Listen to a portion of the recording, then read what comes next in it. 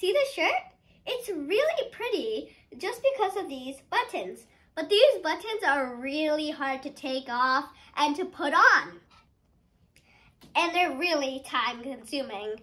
But good thing we have these buttons, because before buttons, there were hooks, which were even more harder and more time consuming. But then we finally got these zippers, which were really easy because you can easily just like do this and it doesn't waste that much time. I can imagine my life without a cell phone, but I can't really imagine my life without the zipper, also known as the zip.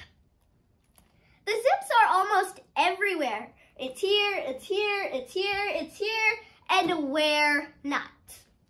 Hi, my name is Aishi, back again here with another video, and you probably already sensed what I'm going to discuss about here.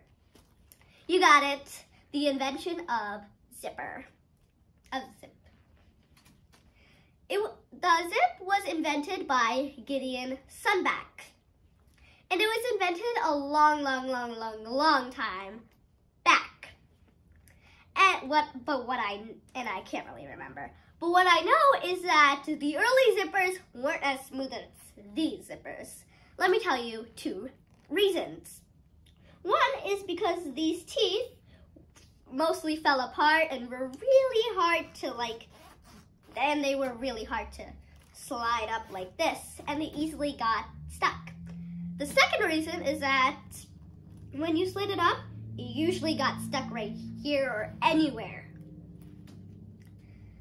So to me, the zip is a transformational invention because it transformed the way we wear clothes and the way where we carried stuff.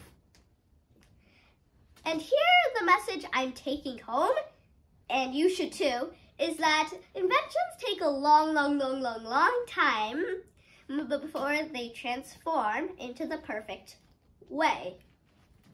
But never give up. Likewise, non-academic. We are going to get successful, but the key is to never give up.